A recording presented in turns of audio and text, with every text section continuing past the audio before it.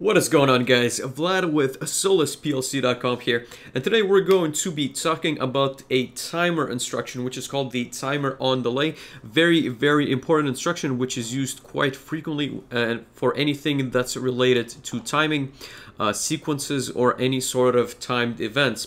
Now let's look at the example that I have set up here, and it's a fairly straightforward example to understand, but essentially picture a tank which has been heated up to a certain level, and now it needs to go through what's called a cooling cycle. So maybe a temperature limit has been exceeded, notified through a sensor, or maybe the operator started a cooling cycle.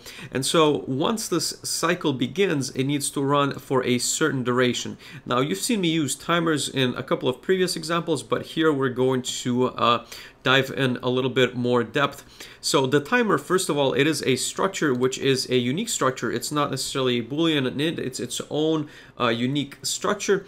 And let's go into monitoring, monitor our cooling cycle timer, which is the data structure that I've already set up. So as you can see at the bottom here, we have that timer. I'm just going to expand this a little bit, and we will notice a couple of different things here. So first of all, we do have two different dints. So the first dint is going to be that timer.pre, or what's commonly known as the preset. So the preset essentially holds a value which is an integer of up to until which number that timer is going to count. So in this case, it's going to be in milliseconds, and since I have it set at 20,000, this means that the timer is going to count to 20 seconds in real life time. Now the next integer or dint that we have is the .acc, or the accumulated time. So this is where the timer is going to show you as an increase as to which point it has currently counted to. So the preset is essentially going to be a static value which it needs to reach in order to finalize the timer, but the accumulated value is going to count up as the timer is, of course, enabled. Now you have three other bits, so these are all booleans. You have the .enable.tt, which is going to be the currently counting, and the done bit, which is when the timer reaches, or essentially when the accumulated value is equal to the preset. Let's go back to the logic and look at the instruction which we have set on. So the timer is not necessarily tied to the T-on instruction. It can also be used in T-off, or retentive timer on, or a couple of other instructions which we will look at in the next videos. But if you use this T-on instruction, that means that whenever this value comes on, the timer begins counting. And so let's observe that in our rung. So if I Control T or toggle this bit, you will notice that there's this accumulated value which immediately starts to increment, and it will continue to do so until it reaches the preset value of our timer. Now, while it's counting, those three bits are going to be in different states, and based on those states you can deduce certain activities. So as you've seen, there has been this transition where this .tt bit was on, and then this .done bit was not on, and then vice versa, it flipped whenever it finalized. So let's discuss this a little bit closer.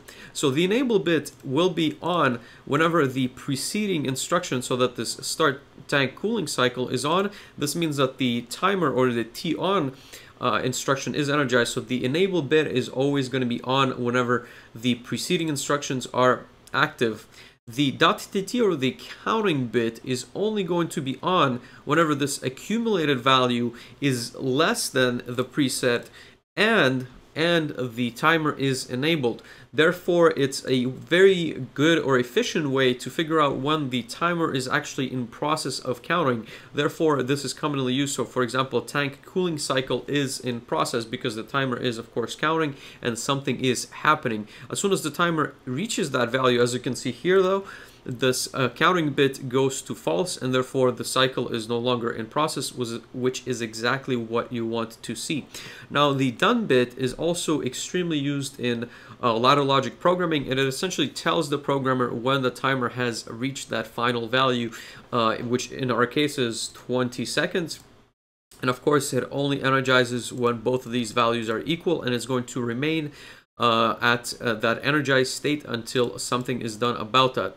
Now, the T-on instruction is very interesting in terms of once I toggle this back, so if I disable this, you will notice that the accumulated value has gone back to 0.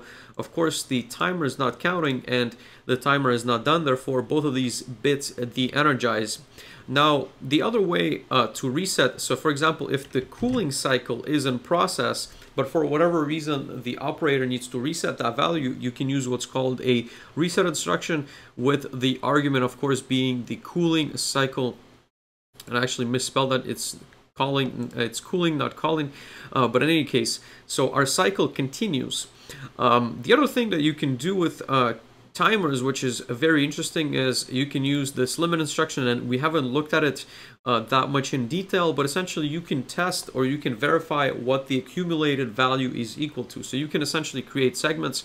So what you will notice here is that from when the timer starts counting to right as it reaches 10 seconds, I have this tank cooling cycle 1 enabled. So it tells the operator, you know, maybe a certain half or a certain period, depending on which limits you set within this instruction, you have a certain cooling cycle which needs to, for example, you need to, I don't know, inject a certain gas inside of that tank to cool it faster, and then within the second portion of the full cooling cycle, so the cooling cycle, as you remember, is 20 seconds. So from 10 seconds to 20 seconds, you have this tank cooling cycle 2, and of course they can overlap depending on what you specify in those values.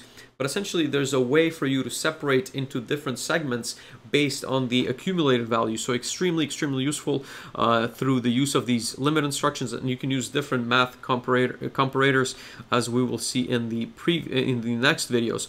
But that's pretty much all there is to that timer on or TON instruction, and very simple to use but extremely powerful, very commonly used in ladder logic in order to time certain events, in order to have a start and a finish to a certain event, so on and so forth, and also very commonly used in debouncing, a topic which we will also cover in a separate video.